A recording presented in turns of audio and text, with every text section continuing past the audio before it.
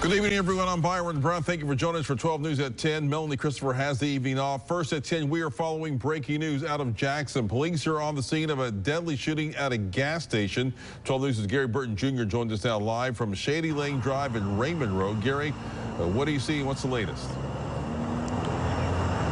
Yeah, JPD just cut the crime scene tape here on Shady Lane and Raymond Road here at the one-stop gas station where one man was shot and killed here tonight. Now, we do know there was multiple shots fired. Know this because while the tow truck of the car that's believed to be the victims, it had 5 bullet holes, and that's just from me counting at the naked eye, 5 bullet holes on the left side of that vehicle and 1 bullet hole in the windshield of it. I didn't get to check out the other side of that vehicle, but that was a gray Mitsubishi.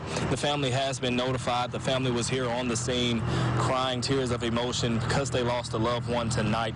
And what just transpired as we are wrapping up this scene, we got 2 JPD cars still left on the scene, but firefighters were just here washing off the blood from this scene as the body was lying on the concrete as JPD was going through their investigations as that body was lying next to that gray Mitsubishi. Like I said, that's about all we know here with this deadly shooting here on Shady Lane and Raymond Road, that one man is dead.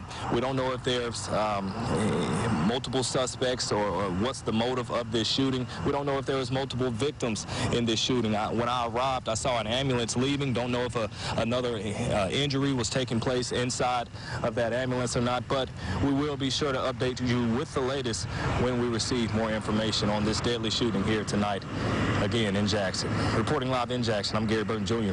Back to you.